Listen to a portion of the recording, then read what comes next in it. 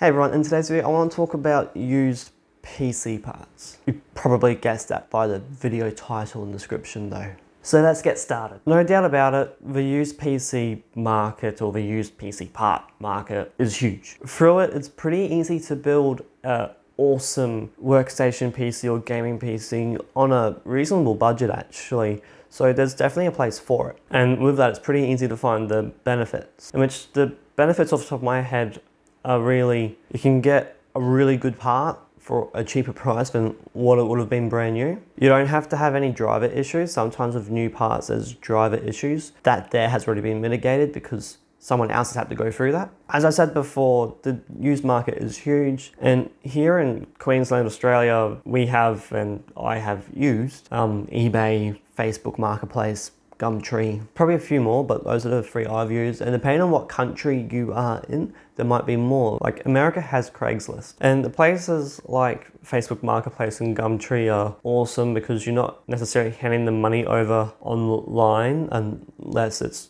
too far to drive and pick up the item. Also, if you can go and pick up the item, you can actually inspect it before you buy it. So if it's a graphics card, you can look for those blown capacitors and expanded capacitors and whatnot. So for sites like those, there is a benefit to buying from them. And with them also, not only can you inspect the parts, but maybe you can see that the part is working if the seller has enough used parts. eBay, on the other hand, isn't quite like that. When I've bought from eBay for used parts, it's in a completely different state. It's a little bit too far for me to drive and heck, even fly to. It's cheaper just to post it up and hope for the best. But one thing that eBay does do right is it's got protections for both the seller and the buyer. It's got seller's protections and buyer's protections. So if you have a part where the person has described it as working and it doesn't arrive working, well, you are protected, and eBay will help you out with that if you need the help. And even though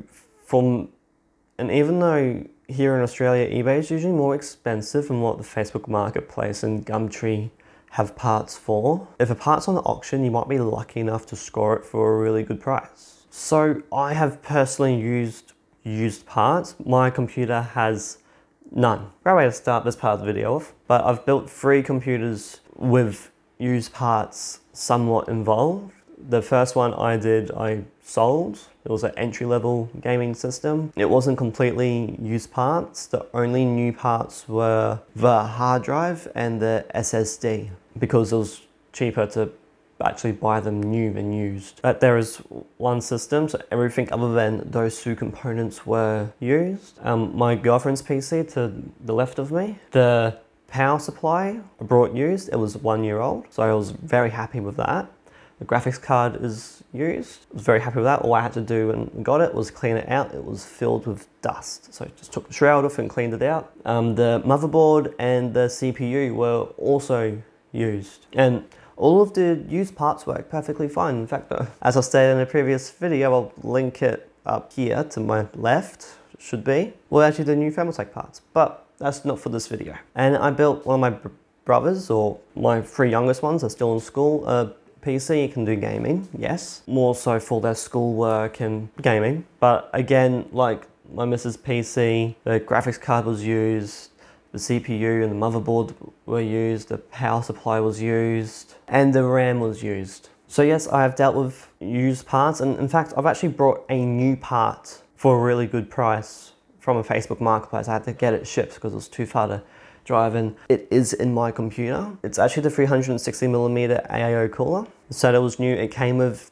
the RGB fans. It only came with one of its stock fans, which I didn't know when buying, and the seller forgot because he got it from his friend. He said, that's all good, but I got it for a really good price nonetheless, and I could confirm that it was actually a brand new product because the stock thermal paste was still on the CPU block for the cooler. So pretty happy with that. So yes, you can get a really good deal. My brother's computer has, like I said, used parts. The motherboard is a board from 2008, 2009, I think. It's a X58 motherboard, so LGA 1366, and it's got a Xeon processor in it, the X5670. That's awesome. It's a 6-core processor, 12 threads. Pretty sure it was made in 2010. So you can even get really old parts that still work amazingly. So I want to talk about some more experiences. I've talked that girlfriend's PC works, brother's PC works. It's not always good. So here's not necessarily all bad. I wouldn't say that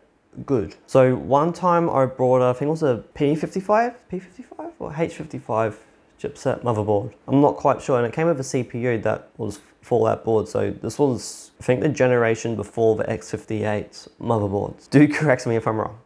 But I got it off eBay, and the guy listed that it was working and everything, and it had a postcode readout, a Q code readout.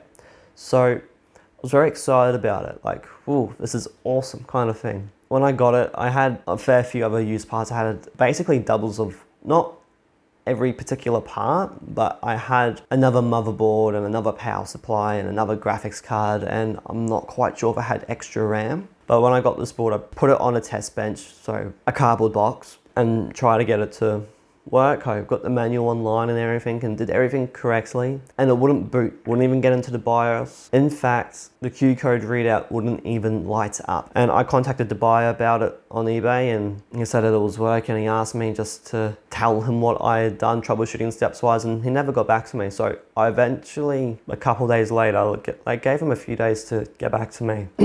I contacted him through eBay's buyer protections protocols. So I was just messaging him normally through eBay, and I went through the buyer protection stuff, see if I could get a return and whatnot. And he never got back to me, and eBay helped me out. They got me the money back, and they actually paid for return postage so I could send the item back to him. So that's what I did. It all worked out at the end. Slightly frustrating. And I did test the RAM, the cooler, the graphics card, the power supply on the other motherboard, as well as swapping the parts over that I could swap over, and the not working board still not work. So frustrating, but in the end it all worked out nicely. So yeah, that's what I'm saying. eBay will help you. They've got the policies and procedures in place to help both the seller and the buyer. So this one time I was on the Facebook marketplace. In fact, the next two, this one and the next one, sorry, are from the Facebook. Well, no, one's from Gumtree, but same sort of deal. Contact the buyer, go to them, pick up the parts, inspect the parts, go home. So I was buying PC cases. He had two cases for 20 bucks each. One was a full size ATX case, and the other was a mid-tower from a Acer Predator pre-built. So no manuals for that one. I got them, came home, and when I went to put parts in, the full size tower didn't have the power supply bracket, I guess. I could put the power supply in, but I couldn't screw it to anything because the hole was larger than the ATX power supply. So the little brackets to screw into the power supply and into the case wasn't there. I got rid of that case. That's just one of the issues with buying used parts. You've really got to look for all these things. And sometimes you may need to bring parts with you just to size it all up. And I'm going to get to the second case really soon. It all worked. But the Gumtree one, I brought the CPU, motherboard, and I think it may have been 18 gigabytes of DDR3 memory. I think I got that all for 100 bucks. So it was really good. The motherboard and the CPU works fine. The memory all works fine except for one stick. So I thought, well, so be it. That's just one stick out of the whole lot. Everything else works. So I just got rid of that one stick. Yeah, that board, the motherboard, was an Intel board, probably from a different pre-built. So I went to put this board into the Acer Predator case. It was an older Acer Predator case. So I went to put it in and whatnot, and it all fitted fine. Screw holes went in the right spots and everything. No problem there. But it turns out for both the case and the motherboard, it was very hard to find manuals for them. So the front connectors for like the power button, the reset button and whatnot weren't labeled all too well. So I had to figure out which one was which. But also the motherboard didn't have like any form of color coding for what's what, let alone the process of finding the manual. Well, I couldn't find one. I had to try my luck, and eventually I got it and everything all worked. That was a very interesting build. It was frustrating, but looking back at it, by God, it was fun. So yes, those are my experiences from buying. One thing I think that should not be bought to use is a hard drive, because they can run slow, especially the older they get, the more used they are, the slower they go. They probably won't be running at their rated speeds. Also, for things like RAM and CPU coolers, whether it be AIO or... So yes, you can get really good deals with used parts. And now I'm kind of backtracking, so that's all I've got for you today. I've got nothing else to say for used parts. If you're on a tight budget and you want an awesome PC, I suggest going used parts. Okay, you probably won't have warranty, but if you want an awesome gaming PC or workstation PC and you're on a tight budget, you're going to have to pick your battles. You really are going to need to pick your battles. I want to know, what used parts have you bought? But anyway, that's all I have for you today. I hope to see you all next time. Links to social media stuff in the description below. And yeah, see ya.